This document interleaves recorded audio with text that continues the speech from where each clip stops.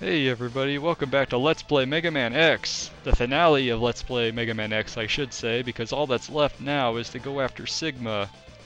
We defeated all 8 Mavericks twice now, and all that's left is the big man himself.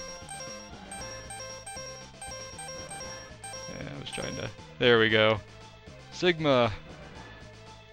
Let's take him on.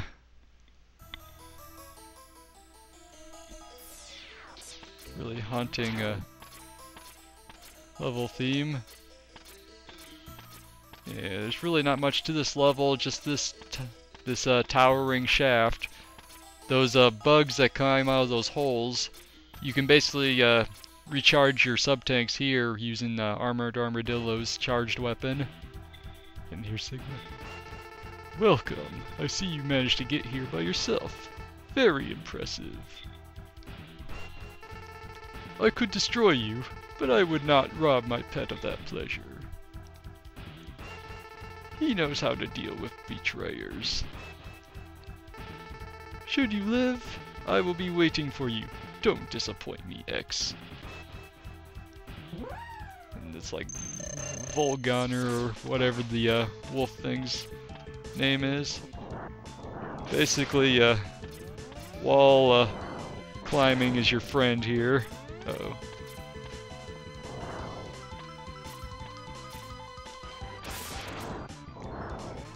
It's basically like a more compact version of the wolves from Woodman stage in Mega Man 2. And that's...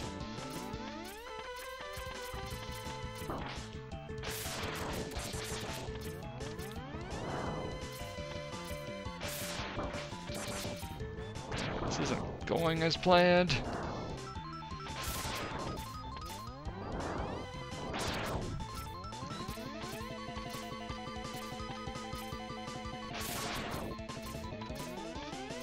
Yeah, the high ground is basically your friend in these battles.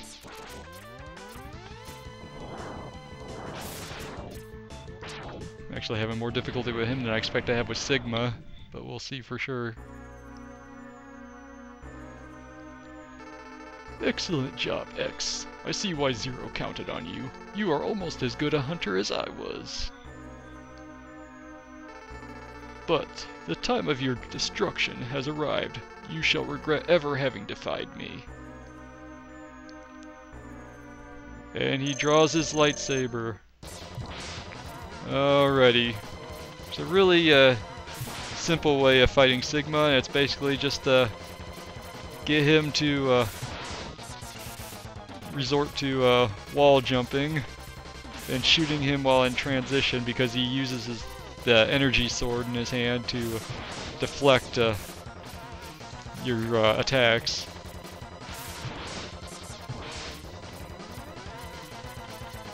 I'm sure he has other attacks too, but I've been using this strategy for so long that I don't really ever see much of his other moveset. Kind of underwhelming in a sense. I screwed up there.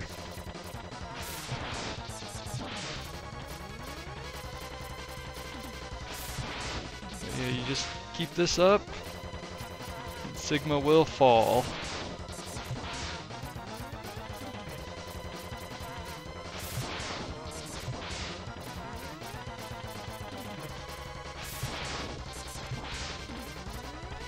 He's got less than a quarter to go. This charge shot doesn't really do any extra damage, but it's a wider shot, so it's easier to hit him.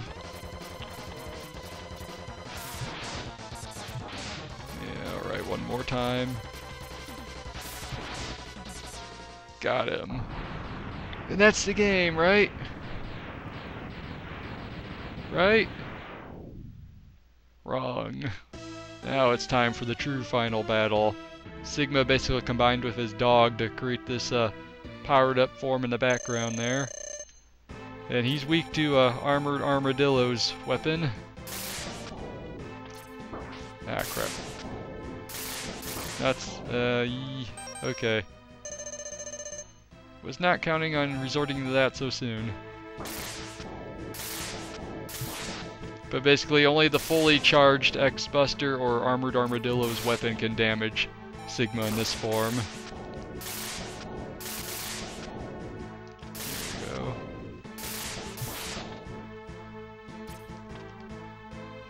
You basically wait for the eyes to flash on the dog head, or the wolf head, whatever, and that signifies when he's going to use one of two attacks from the dog's mouth there.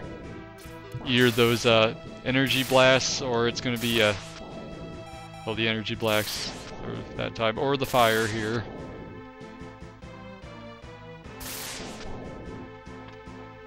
And these floating claw things can squish you. Well, I mean, I don't think they can instant kill you or anything, but they definitely, they're spiked and they damage you if they hit you.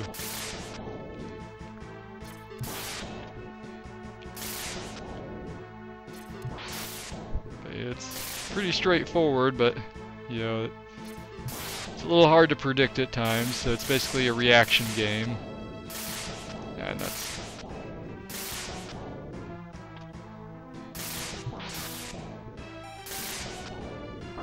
That didn't work out so well. But yeah, we're almost there. And the flamethrower. Basically just watch out for the energy attacks. One more attack should finish the job. And the game is won! Sigma has been defeated! Zero is avenged! The humans are saved! No! It's not possible! I'm a Reploid! I can't be destroyed by you! Why, X? Why have you done this to us? Without the humans, my Reploid brothers could have ushered in a new age. Well, you'll have to try again in Mega Man X2 or something.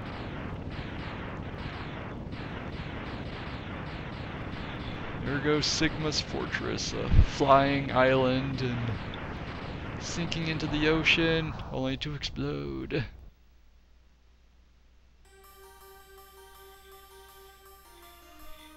The war has ended for now, and peace has been restored.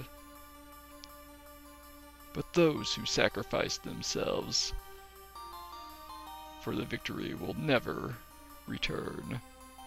So you say. Somehow I have reason to doubt that. Exhausted, X gazes at the destruction he helped cause, and wonders why he chose to fight. Was there another way? Standing on the cliff, the answers seem to escape him.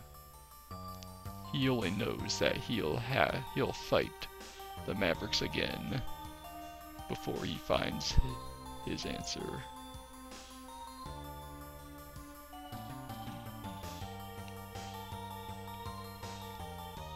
How long will he keep on fighting? How long will his pain last? Maybe only the X-Buster on his hand knows for sure. It's basically the way all these games end, or at least the first like 3 or 4, if you play as X. It's always just like, why am I fighting? What am I fighting for? You know, why must I destroy my fellow Reploids? Even if, why do they have to become Mavericks? You know, so on and so forth. Which, I mean, it's a good, you know, I mean, it's good that he thinks about that kind of stuff, but it's really repetitive. And basically, we have the cast of all the names of the enemies in the game, and Utuboros, that's the name of that weird snaky sea serpent thing. And Mega Man X is running down the rebuilt highway. It's a nice, guess the world is a peaceful place now. The damage is being repaired. The world is a better place for it. The gallery stage, which one is that? We have the tower stage, the forest stage. in the Sigma stage. Bow Spider, Rangda, Bangda, D-Rex, and Goddard, or something like that. That last one is the that Sigma's pet dog wolf thing. And we got the Mavericks, the original 8 for Mega Man X. But yeah, this is one of my favorite games for the Super Nintendo right here, Mega Man X. It's my favorite of the X series too, actually. I feel like they did a great job with the first one. They had the right blend of challenge and just, you know, it wasn't too hard, but it wasn't too easy. And, you know, it still remains that way, obviously. I mean, I would have been able to beat this game without dying if it were too easy.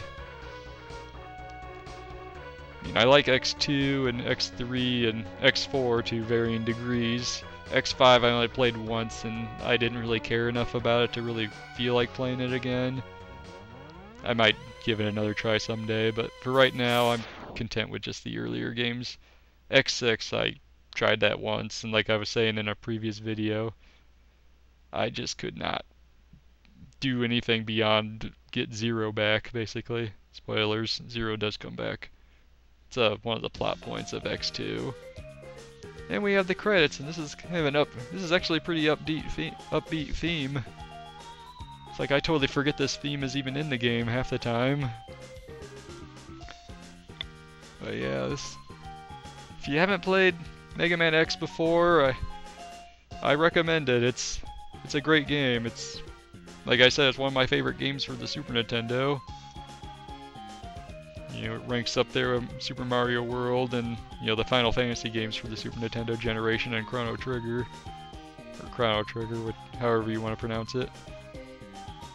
You know, it's just it's just a great game. You know, Capcom at, you know, one of their high points in the 16-bit era. You know, it's a fun game. It's great.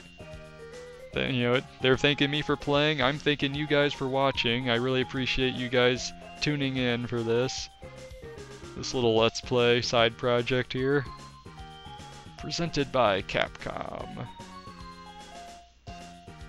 But yeah, again, I can't recommend it enough. I don't know what the odds are of me doing a Let's Play of X2.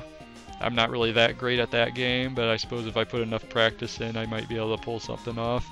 And I still want to show you guys the Hadouken thing. I gotta look that up on GameFAQs or someplace or look it up on YouTube. And ooh, something's going on. You have won a temporary victory, X. What you destroyed was only a temporary body. My spirit remains intact. Uh-oh. Sigma's gonna return. In time, I will find other bodies strong enough to do my bidding, and I will return. I shall see you soon, X. Very soon. And on that ominous note, I say this is enough for Let's Play Mega Man X. So I will see you guys in my next project. I've already decided what my next main LP is going to be. It may be underway by the time this video gets up. I haven't decided yet. I haven't started it yet as of this recording, but that'll happen soon enough, I'm sure. So thank you guys very much for watching this, and I will see you guys next time.